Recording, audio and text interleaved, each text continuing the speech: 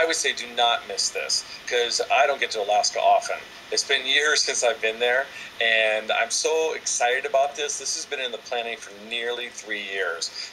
I don't do the same program twice. I know we're going to show my award-winning documentary that tells the stories of Matthew Shepard, James Byrd Jr.'s, the students at Columbine High School. And depending who's on the audience, it's about me listening to what they need for their life. If we have parents, this is going to be amazing. We have, for instance, I have 20 of the top signs of bullying that you need to know about in terms of your child, because so many of our children are being bullied or cyberbullied, and they're not telling mom and dad. And I'll give you one of the reasons why they're not.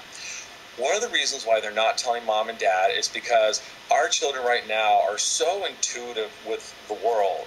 And one of the top 20 signs is that they've lost communication with mom and dad. If all of a sudden your child is not talking to you as often as they used to, that could be a sign of bullying. Well, why? The child does not want the parent to be burdened. The child knows that mom and dad are going through so much stuff right now, whether it be the economy, jobs, so on and so forth, that they don't want to tell them because they don't want to burden them.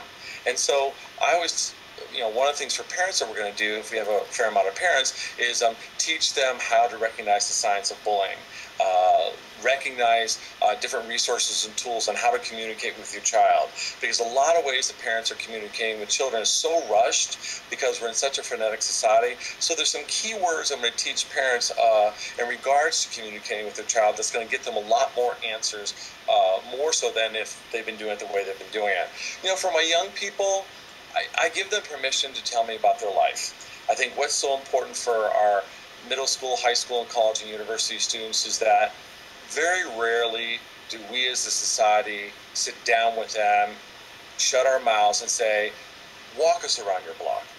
Tell us what's going on.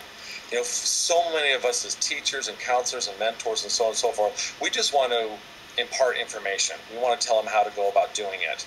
And I have a different perspective.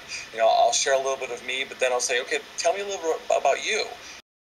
Most young people say, wow, you're the first person that's given me permission to talk about my life. When we give students permission to talk about their lives without judgment, and that's another key thing, then all of a sudden they start talking about, the challenges and what's going on in our lives. And then when we know the problem, we can create some solutions.